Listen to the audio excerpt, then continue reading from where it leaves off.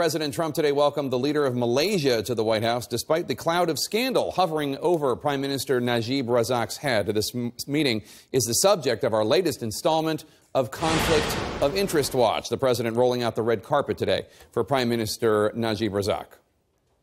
Mr. Prime Minister, it's a great honor to have you in the United States and in the White House. This despite Najib's alleged role in what the United States Justice Department calls an international conspiracy to launder funds misappropriated from a Malaysian fund. Money that the Justice Department says should have been used to help the people of Malaysia, but instead was used by a small number of individuals to fuel their, quote, astonishing greed.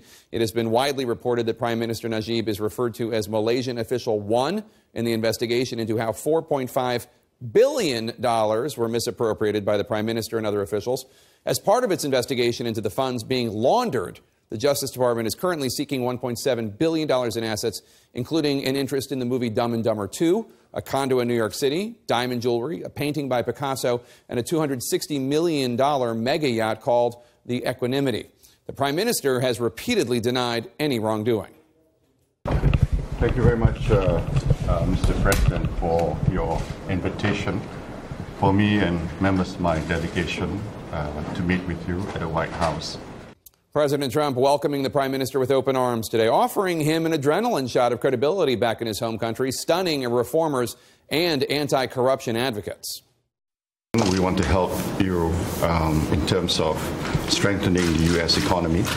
The Prime Minister's attempts to strengthen U.S. economy apparently began with the coffers of the Trump International Hotel in downtown Washington, D.C., where the Prime Minister and his team are staying. Many good government groups say that the president taking profits still from foreign governments is a clear violation of the U.S. Constitution's Emoluments Clause, which bans such gifts for a president from foreign leaders.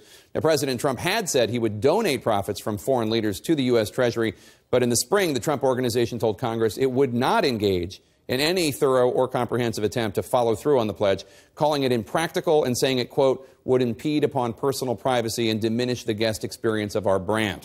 Just minutes ago, the White House was asked about the appropriateness of the Prime Minister staying at the president's for-profit hotel in the midst of a U.S. Justice Department investigation. We certainly don't book their hotel accommodations, so I couldn't speak to the personal decision they made about where to stay here in D.C. White House Press Secretary Sarah Sanders also said she did not think the hotel stay was in any way an attempt to curry favor with the president.